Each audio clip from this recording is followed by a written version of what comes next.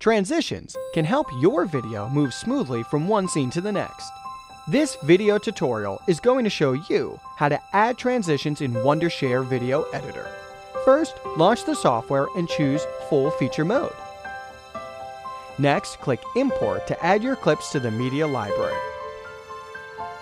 Switch to the storyboard view and place your clips onto the storyboard. Go to the Transition tab, preview and choose a transition you like. Then drag and drop the transition to the slot between two clips. Here, you can double-click it to change the duration. After that, preview the result. If you're satisfied, click Export to save your creation.